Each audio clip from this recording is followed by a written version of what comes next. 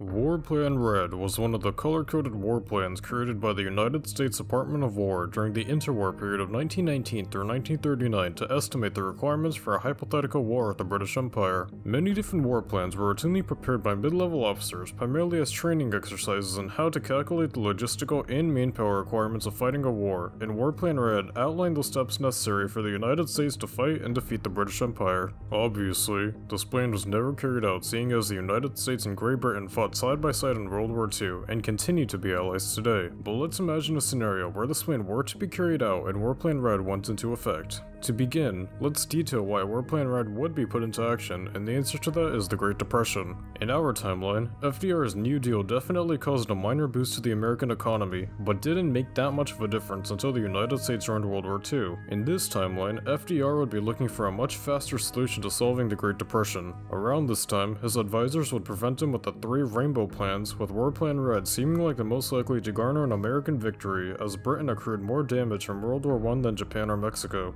After deciding to put War Plan Red into effect, FDR would do two things. First, he would introduce legislation to increase the armed forces. He would do this under the guise of giving the people jobs, but in reality would be preparing for war.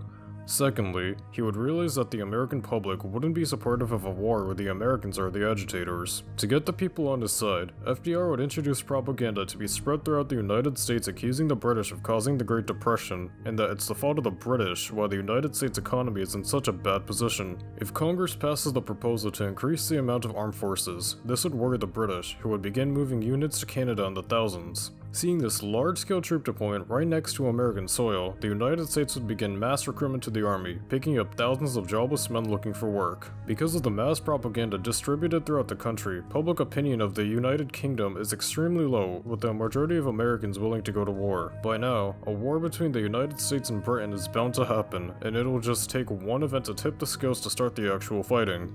The only possible event that I could see starting the war would be a small skirmish between British and American troops near the US-Canada border. While the casualties would be minimal, it would be greatly exaggerated by the media, who would refer to it as a massacre. This would push tensions to the point that the majority of Americans would feel outraged and would want to seek revenge on the British. Soon after, the United States government would declare war on the British Empire, claiming to seek vengeance for the Americans that died in the skirmish. The US would begin by invading southern Canada. The American army would move at lightning speed, launching poison gas attacks in Nova Scotia, followed by a landing in Halifax, occupying the city in just 3 days. Because of this, the British Empire has lost a major Canadian trading port.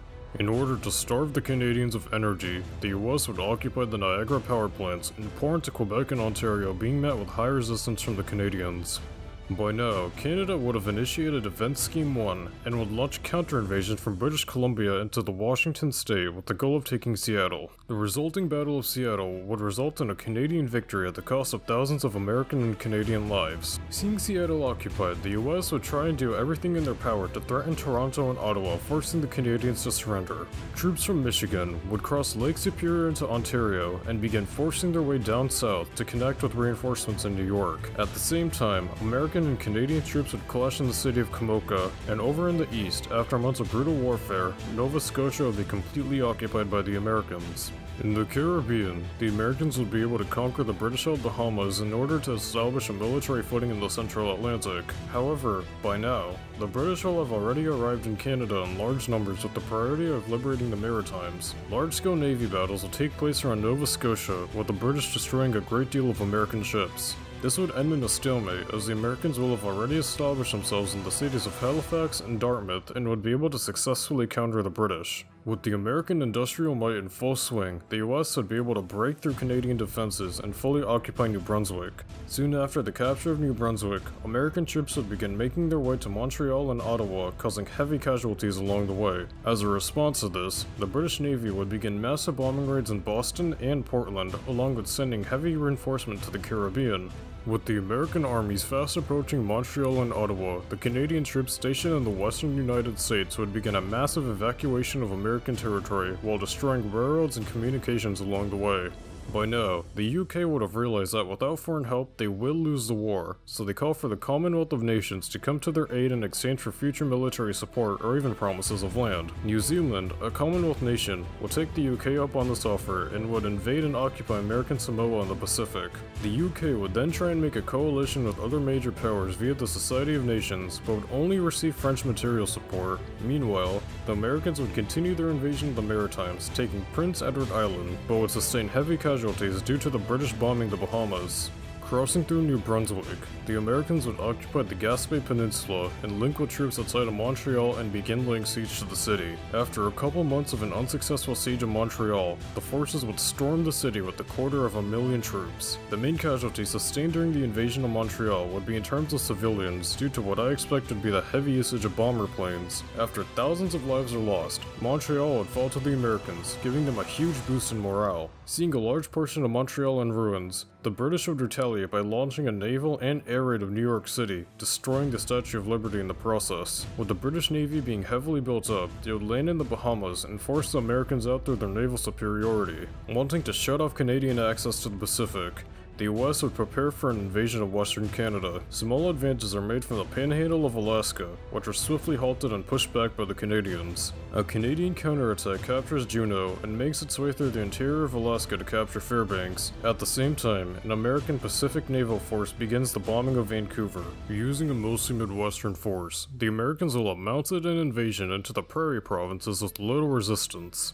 While the Americans are busy in the south, the Canadians will have finally caused Alaska to capitulate, giving them a boost in the Pacific. With winter fast approaching, the Americans would try a desperate offensive to cause Western Canada to surrender. This proves to be successful, and soon after, Edmonton, Regina, and Winnipeg are captured by the Americans. With the British desperate to capture a large American city, they begin heavy bombing raids of San Francisco, Boston, and amp up the raids of New York City. While naval skirmishes are happening around the American coastal cities, the US Navy will have captured Anticosti Island, giving them another footing to capture Quebec. While the Americans will be clinching victories in the east, a joint British and Canadian force will have repelled the American unit trying to capture Vancouver, buying them valuable time to conjure up a strategy to push the Americans out of British Columbia. In order to cut the populated Canadian south off from the coast, the Americans would be using a great deal of their resources to cause Quebec to capitulate. A force of more than 100,000 American soldiers would gather around Quebec City and would launch a huge assault. After tens of thousands of deaths from both sides, the Americans would capture Quebec City, and the province would be severely debilitated. Because the war effort has been in full swing for years now, the American economy has grown an amazing 11%.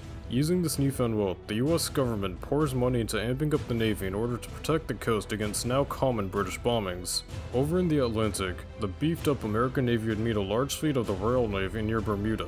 Due to how much the American Navy has grown in strength, it would allow the US to claim their first big naval victory over the British, destroying a great number of cruisers and destroyers. Soon after this battle, the island of Bermuda would be occupied by the Americans. With winter having set in, this proves to be successful for the Western Canadians, who are better equipped for the winter terrain. A Canadian winter offensive would liberate Edmonton from American forces, but this wouldn't last very long as the United States would move tens of thousands of troops to the area in preparation of retaking the city in the spring. Marching through the occupied regions of Quebec, the Americans would advance towards the northern shore of the St. Lawrence Bay.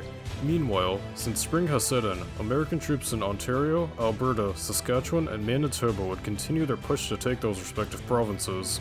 The Americans, seeing as the war has been dragged on for far too long, would try and put it to a quick end by using a large bulk of their manpower and resources. Newfoundland is invaded by the American troops near the St. Lawrence Gulf, and a huge offensive is made towards northern Canada with the goal of retaking Edmonton and reaching the Hudson Bay.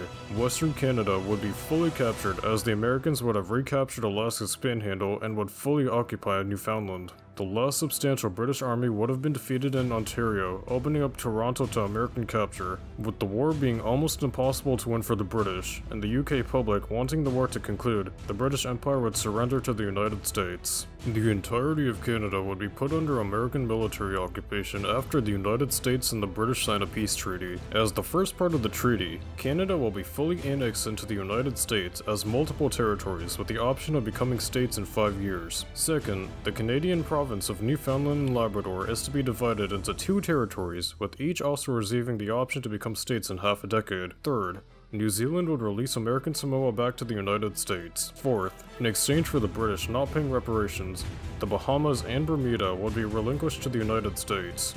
It's hard to say what would happen beyond the conclusion of the war, except for how World War II would look for the United States.